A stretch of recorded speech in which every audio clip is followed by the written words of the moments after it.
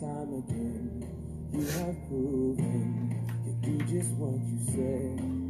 Though the storm Good morning. Good morning. Happy Saturday. This is Pastor Tanya. I am looking for a tissue. There it is. Good morning. Welcome this morning to the Everyday Until Dynamic Devotion and Prayer. I am so excited to be here with you this morning. My name is Pastor Tanya, and I will be facilitating our prayer this morning. I am so glad you are here with me this morning. It is so good to see you. Today is Saturday, January 2nd. We have moved into 2021, and I am excited about it, so I pray that you are. Good morning, good morning, good morning. Make sure that as you are joining, that you are saying hello to someone else that is on the wall with you. Make sure that you like, comment, and share, because we want to talk. We want you to invite someone to join us in prayer this morning. Prayer is the foundation of who we are here at Amazing Church, and we know that everything we can find in the Word of God, and we can find through prayer. So, prayer. We have been here since the beginning of this pandemic, and we are going to be here until, that's why we call it Everyday Until when? Until God tells us to do something different. So we are going to stay on this wall, and we are going to be faithful. I want to thank you this morning for your faithfulness. I want to thank you for being here. Make sure that if you have a prayer request, put it on the wall. Someone will pray with you. I promise you, someone will pray with you and pray for you. Stand in agreement with you if you have a prayer request. If you feel that your prayer request is too sensitive to be in a public forum, please don't hesitate to. If you are on Facebook, there is a link that you can click on. There's a form you can complete with your prayer request, and come on back, and then someone will contact you. If you are on Instagram, or you my callers, you can send an email to admin@amazingchurch.com. That is admin@amazingchurch.com. So let us know what your prayer requests are, but not just your prayer requests. Let us know what your praise reports are, because we know we've been praying, and we know that God is answering. We believe that He is answering our prayers. We know that He hears us, and if He hears us, He answers. So let us know how He has answered your prayer since we've been in this time of prayer. I want to remind you, I want to first say thank you. If you are hosting a watch party, I want to say thank you to you for hosting the watch party. And if you are participating in this time with us through a watch party, make sure you thank your host, and because they wanted to share this time with you. They wanted to connect with you in prayer this morning. So make sure that you are putting your city, your state, your country on the wall. Let us know where you're joining from. We have ambassadors. We are going to have another ambassador training, so listen out for more about that. But I thank you to all of our ambassadors who are praying, who are covering the cities and states that you are in. It is important for us to be united in what we are doing and how the ways in which we are praying. So thank you, ambassadors, for taking on the prayers for your city and for your state. We appreciate it. We thank you for being here this morning. Are you all ready to get started? This song is Promises by Maverick City, and it'll make sense as we go through the word that God has given this morning. I am grateful for this time to be with you this morning. Are you all excited? It's Saturday morning. I think the sun is trying to come out here. It hadn't been out. I'm blessed to be here with you this morning. I am grateful for you this morning. Are you all ready to get started? I am ready. Every day before I get started, I want to just remind you that every day we give you an inspiration. An inspiration is something that is coming out of the Word of God. It is Scripture. Because all Scripture is inspired by God. And then we give you a motivation. We break that Scripture down and help you understand how we can utilize it today in today's context. Because the Word of God is living. The Word of God is powerful. The Word of God while it never changes, what God speaks to us through His Word is for us. And so the motivation is to help you to understand how that word or that inspiration that you get is for us today. And then you get an application. The application is for you to do, for me to do. Because we know that we are not just hearers of the word, we are also doers of the word. When we do the word,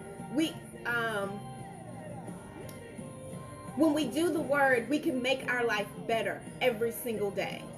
We just hearing the word doesn't do what doing the word does. So we have an application that we need to go and do. So are you ready? Are you ready? Are you ready? Are you ready? I'm ready. Let me turn this down just a little bit. But I'm loving this song. I've been listening to it for 2 weeks, I think. Because great is His faithfulness. Anyway, so your inspiration this morning is coming from Lamentations. Yeah, I know. Who reads Lamentations? Well, I'd recommend at least this part that you read. It's coming from Lamentations chapter 3, verses. Well, I'm going to focus on one verse, which is verse 23, but I'm going to read to you verses 21 through 23 so you get the fullness of what I'm saying. And I am reading to you from the English Standard Version this morning. Good morning, Mama Katie. I'm reading to you from the English Standard Version this morning. That's Lamentations chapter 3. I'm going to read verses 21 through 23, but I'm going to focus on verse 23. And it says, "But this I call to mind, and therefore I have hope. Verse 22, the steadfast love of the Lord never ceases." Or, because of the steadfast love of God, we are not cast off. We are not disposed of. We are not let go. His mercies never come to an end. Or the King James Version says, His mercies endure forever. They will never fail. Verse 23, which is what I want to focus on. "They are new every morning. Great is your faithfulness." They are new. What is it? They are new. His mercies are new. The mercies that never fail. The mercies that never come to an end. Those are new every single morning. So when you woke up this morning, you had new mercies. You had new mercies. Mercies that never fail. Mercies that go on and on and on and on and on. Mercies that don't quit on you. Mercies that don't falter. Mercies that don't do what they're intended to do. Mercies that never fail. But the part that I really want to focus you on is the last part of this verse. And it says, "Great is your faithfulness." Here's what I need you to understand. Lamentations was written by Jeremiah. And there's 5 chapters in Lamentations. And the entire book of Lamentations is Jeremiah lamenting.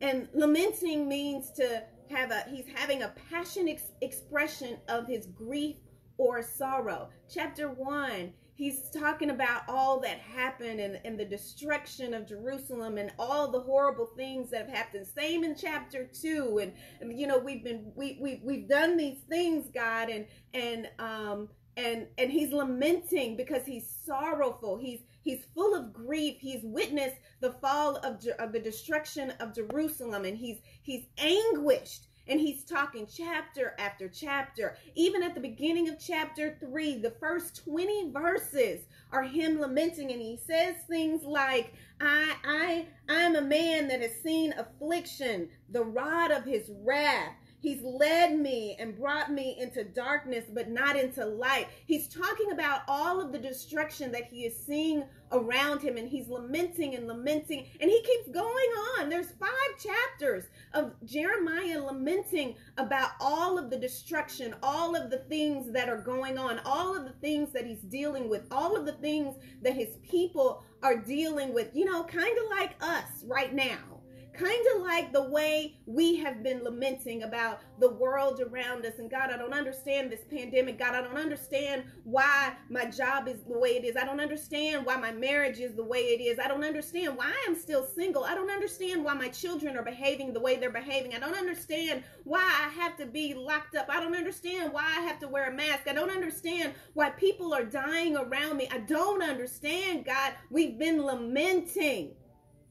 But the beautiful thing, the thing that I want you to see is right in the middle of his lamenting.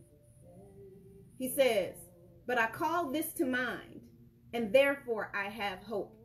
Right in the middle of everything that's going on, right in the middle of the destruction, right in the middle of the despair, right in the middle of the anguish, right in the middle of the things that actually did happen. They happened. They are going on around him, but right in the middle of it all. Chapter 3, verses 21 through 23, he says, but I called this to mind, which means I remembered. And because I remembered, I have hope. I remembered 2 things, which are really the same thing. I remember the steadfast love of the Lord, that it never ceases. I remember that his mercies are new every morning. His mercies never fail. But the biggest thing that I remember is, and which sums all of that up, it's great, is his faithfulness.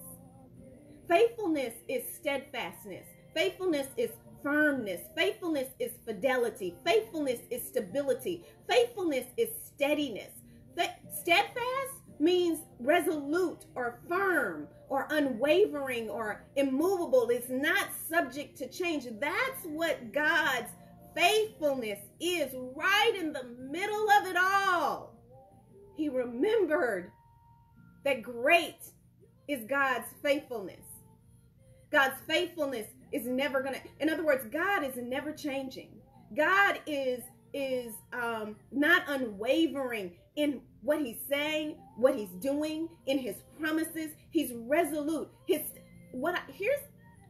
I was studying, or as I was really reading, what I noticed was every time you see the faithfulness of God, you see this term, his steadfast love. Proverbs 57:10 says, your steadfast love is great to the heavens. Your faithfulness it's in the clouds. Proverbs 89:49 says, by your faithfulness you swore to David. Because of your steadfast love, it is by your faithfulness that you've made promises to us. Proverbs 26:3 says, your steadfast love is before my eyes, and because of it I walk in your faithfulness. Every time we see God's faithfulness, we see his steadfast love. They are one and the same. You cannot have one without the other. That's why Jeremiah said the steadfast love of the Lord never ceases. It's because of his steadfast love, his unwavering, his immovable, his resolute, his firm, his love that is not subject to change, that his faithfulness exists, because it is who he is. The faithfulness of God. The faithfulness of God. That is what I want you to see today, is the faithfulness of God. Jeremiah lamented, as I said, about real things. He was talking to the Lord about all that was going on around him. And I can imagine the Lord is sitting there just listening to him while he's sitting right next to him, while he's in his presence. And then Jeremiah realized, I am in the presence of God. I am in the presence of the mighty King. I am in the presence of a holy God who has made promises. And even though I might be dealing with these things, I am still in the presence of God because God is faithful. God's steadfast love will never fail. God is always here. God, I am able to be in his presence even in the midst of what I might be going through. I'm bringing this up, and I know people think that, okay, 2020 is over, everything is good. We're still dealing with things, and you're still going to deal with things, and I never want you to forget the faithfulness of God. When you're in the midst of something, whether that something is something that is displeasing to you, or even if that something is wonderful, never forget the faithfulness of God. In your worst of worst times, you can remember his faithfulness and keep going. In the best of times, you can remember his faithfulness and keep going. It is his faithfulness that takes us through. So your motivation this morning is you've been through some real stuff. But God's steadfast love, his resolute, his firm, his unwavering, his immovable, his love that is not subject to change is still there. His faithfulness is great. His faithfulness is what has gotten you to this day. You remember back in March and everything started changing and the world around you started going crazy and you started dealing with all kinds of stuff. You're here today, January 2nd. It is his faithfulness that got you through everything you've been through. And it is his faithfulness that will keep you moving forward. His faithfulness always has been, and his faithfulness always will be. It will never end. You can rely on it. You can count on it. You can rest in it. You can, if you don't know anything else, I don't know about Jeremiah, but I know there were times when I didn't know which way I was going. And it's his faithfulness, his steadfast love that kept me in my right mind. It was his faithfulness and his steadfast love that kept me moving forward. It was in his faith. And when I didn't do everything right, his mercies are new every morning. And it is because of his steadfast love and his faithfulness that kept us. So your application today is make the faithfulness of God the foundation. Okay, I got y'all back. Sorry, Facebook. I was saying your hope shouldn't be, the foundation of your hope should not be in a calendar turning. The foundation of your hope is in the faithfulness of God.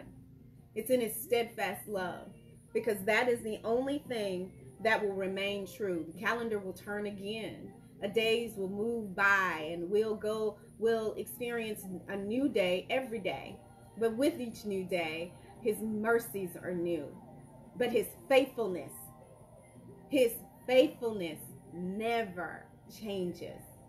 It is great. Are you all ready to pray this morning? Today, make the faithfulness of God the foundation of your hope. Father, we thank you so much. We thank you for your faithfulness. God, we lift you up this morning. You are a holy and magnificent God. Your faithfulness is to the clouds. It reaches beyond the clouds. It is because of your steadfast love that you make your faithful and your faithfulness, that your promises are made to us, God. And we know that whatever we endure this year the day, whatever we might have to endure, or whatever we get to experience, we know it is because of your faithfulness. We lift you up this morning because you are a magnificent God. You are the King of Kings and you are the Lord of Lords. You are great and mighty. You sit high and you look low, oh God. We thank you for your power. We thank you for your magnificent presence. We know that the world is in your hands. We know that you are God all by yourself. We know that you control everything. You control what happened in the past and you are controlling our future. God, we lift you up this morning because you are magnificent. You are all powerful. You are all powerful. You see everything. You know everything. You are everywhere. We thank you, God, for being our God. We thank you for being our Father. We thank you for being our King. We thank you for being our friend. We thank you for being the lover of our souls. We thank you, God, because you are faithful. You are magnificent and you are glorious. You are holy, oh God. We thank you for your goodness towards us. We thank you for your mercies being new every single morning. We thank you, God, for being our God. We glorify you this morning, God, and we thank you, Lord, that you forgive us when we fall short of the expectations that you have for us. We thank you when we are disobedient to the things that you ask us to do. We thank you for your forgiveness when we just don't get it right, Lord. We magnify your name this morning. We honor you for covering us. We honor you for your blood that washes us white as snow. We thank you, God, that not only do you forgive us, you cleanse us and you call us your righteousness. And we thank you, God, that we can be righteous in you and that we don't have to rely on ourselves and our own works and our own abilities. We can rely on your faithfulness and your goodness and your mercy, God. And so we rely on it this morning. We confess every sin before you, and we thank you that all we have to do is confess. We don't have to jump through hoops because that's not the kind of God that you are. We don't have to do a bunch of different stuff. All we have to do is confess and believe by faith that you have forgiven us and that you have cleansed us and that we are your righteousness, and then move forward in your righteousness. So we thank you this morning for being our King. We thank you this morning for being our provider. We thank you this morning for being our deliverer. We thank you this morning for being our way, our truth, and our life. We thank you this morning, God, that there is nothing that we can do outside of you, or there is nothing that we need to do outside of you, because in you we have everything that we need. We have every ounce of information. We thank you for being our wisdom. We thank you for being our direction. We thank you for being our guide. We thank you for being our safe tower. We thank you for being our Lord. We thank you for being our hope. We thank you for being our way maker. We thank you for being our peace. We thank you, God, for being our righteousness. We thank you, God, for being the victory that we have in you. We thank you that your promises are true and that you don't withhold any good thing from us, God. We thank you, God, for who you are. We thank you, God, for moving us through time. We thank you for reminding us that you are faithful, that great is your faithfulness. That is, it overflows. It's more than we could expect. It's more than we can understand. Great is your faithfulness and your steadfast love, God. We thank you for it this morning. Now, Lord, we know that we have a blood-bought right as your children to answered prayer, and your word says that we can come boldly before your throne of grace to find help in a time of need. And we know that your word is our guarantee that by prayer and supplication with thanksgiving, we can bring our requests to you and we can make them known to you. We know that you hear us And if you hear us, we know that you will answer us. We thank you, God, that your eyes are on us. We thank you, God, that your ears are open to our prayers. So this morning, Lord, we lift up every person in this tribe. We lift up every situation or circumstance that they may be dealing with. We lift them up, oh God. We thank you for your faithfulness in their lives. We thank you for your faithfulness in their families' lives. We thank you for your faithfulness, God, because you are good. We thank you that every prayer request is answered according to your word, according to your will, and according to your way. We thank you, God, that because of their faith, that based on their faith, we thank you, God, for increasing their faith where it's necessary. That's how faithful you are. You give us everything that we need. You provide for us. You do for us. You make ways for us when we don't know the ways. God, we thank you for answering our prayers. We thank you for hearing us this morning. We thank you that even when we lament, your ears are open to us because you care for us. Your word says that we can cast every single care on you because you care for us. So God, we thank you for allowing us to lament, but we thank you, God, for your faithfulness even in our lamenting. We thank you for your faithfulness when we're not in times of lamenting. We thank you for your faithfulness when we're in the wonderful times. We thank you for your faithfulness, oh God. We thank you, God, for hearing the prayers and the voice of your people. And because you hear us, you will answer. So we lift up this morning every person who is battling this coronavirus.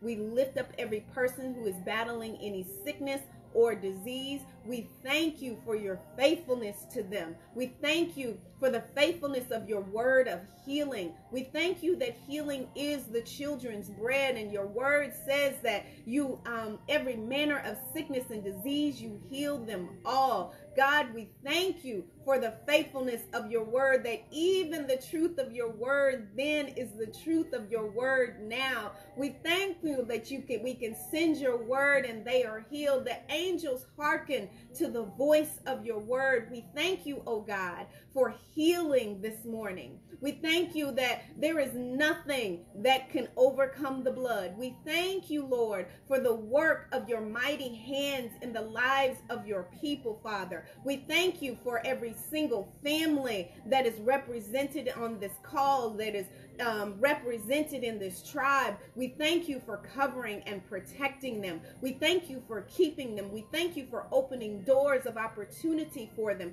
We thank you for their minds being healthy and their hearts being strong and focused and stayed on you. We thank you, God, for your promises being true. We thank you that there is no good thing that you withhold for them. We thank you that you're in faith in Jesus Christ. Your promises are yes and amen. So God, we thank you for your faithfulness this morning. We glorify you this morning. Now, Father, I lift up my pastors before you this morning. I thank you that you have given them wisdom. Your word tells us to pray for our leaders. And so I pray for a spirit of wisdom and revelation knowledge of you. I thank you, God, that they are fulfilling your perfect purpose and plan for their lives. I thank you, Father, that they hear your voice, and the voice of a stranger they will not follow. I decree and declare in the name of Jesus that a spirit of wisdom, of knowledge, of counsel, of might, and of understanding will guide them in everything that they do. I thank you for their health. I thank you that there is no weapon formed against them that will prosper. I thank you that they and their family are protected from all hurt, harm, danger, or accident. I declare that they are the redeemed of the Lord, and because they are in covenant with you, sickness and disease, poverty and lack, fear and oppression have no power over them or their family. I thank you, God, that they walk in divine health and are physically fit. I thank you that they prosper even as their soul prospers, that they are in health even as their soul prospers. I thank you, God, for my pastors. I thank you. I lift them up before you right now in the name of Jesus. I thank you for every person that participates, that has been faithful on this wall. I thank you that they continue to be faithful. I thank you that they get everything that they need from me. I thank you for the overflow of praise reports that are coming forth. I thank you, God, for all that you are doing in our lives. I thank you for where you are taking us. I thank you for the things that you are showing us. I thank you for our ears being open to hear you. I thank you, God, and I give you glory for it this morning. In Jesus' name we pray.